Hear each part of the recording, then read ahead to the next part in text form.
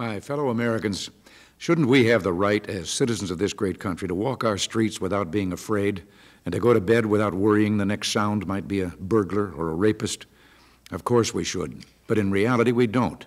The sad fact is too many of our friends and loved ones live in fear of crime, and there's no mystery as to why.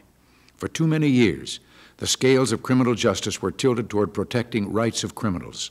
Those in charge forgot or just plain didn't care about protecting your rights, the rights of law-abiding citizens.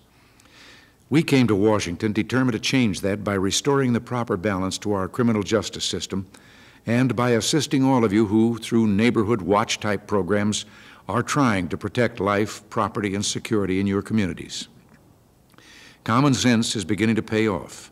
In 1982, the crime rate dropped by 4.3%, the biggest decline since 1972. But we still face a tremendous challenge, and meeting that challenge is what I want to talk to you about today. Since drugs are related to an enormous amount of violent crime, drug trafficking and organized crime are among our major targets. For the first time in this nation's history, we've thrown the resources of the FBI into drug enforcement. A new border interdiction program is underway. Task forces aimed at drug gangs cover the nation, and they've indicted more than 1,300 persons in the last year. In fact, since our administration came into office, the number of drug-related convictions has increased 33%. Since 1981, the number of enforcement agents, prosecutors, and the amount of funding and federal cooperation with state and local agencies have all greatly increased. Even the military is providing assistance in the fight against drug traffickers. But we still need to do more. We need new laws to stop drug traffickers from harming our people, especially our young people. And we need tougher laws to fight other forms of crime so we can make the lives of all Americans more secure. This issue should never turn into a prolonged partisan struggle, but it has. The Senate recently passed overwhelmingly our Comprehensive Crime Control Act. The House has done nothing and continues to wait. But wait for what? Bottling up long overdue reforms that would provide you, the people, greater protection against dangerous criminals is a serious mistake you should not tolerate. Let me give you some examples of what's at stake here. One of our bill's reforms would create tougher laws permitting federal prosecutors to seize the profits and assets of organized crime and drug traffickers. This would be a severe blow to the crime czars. Why should any right-minded person oppose it?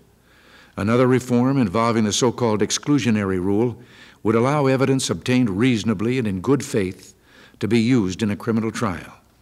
How many times have we seen law enforcement officers handcuffed by the maze of technicalities that make collection and presentation of evidence so difficult? Our bill also makes sentencing more uniform and certain. There's nothing complicated about this. The sentence imposed should be the sentence served, with no parole. Too many sentences today are inadequate and the time served too short. Another important reform concerns bail. It's hard to imagine the present system being any worse.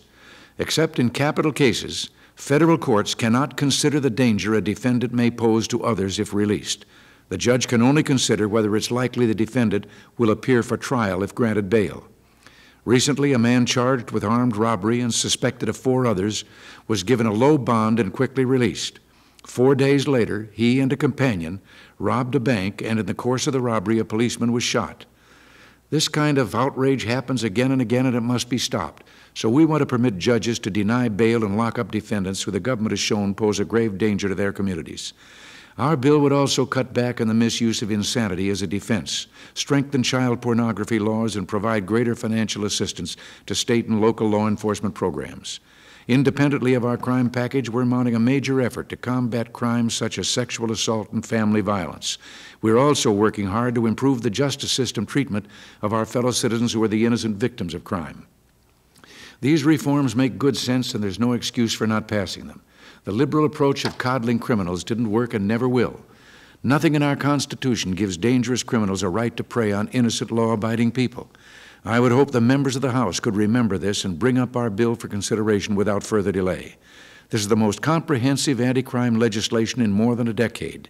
In the interest of true justice and in recognition of this past week, National Crime Prevention Week, it deserves full debate and a vote. Perhaps you might inquire from your representative if he or she is ready to act, and if not, why not? Till next week, thanks for listening, and God bless you.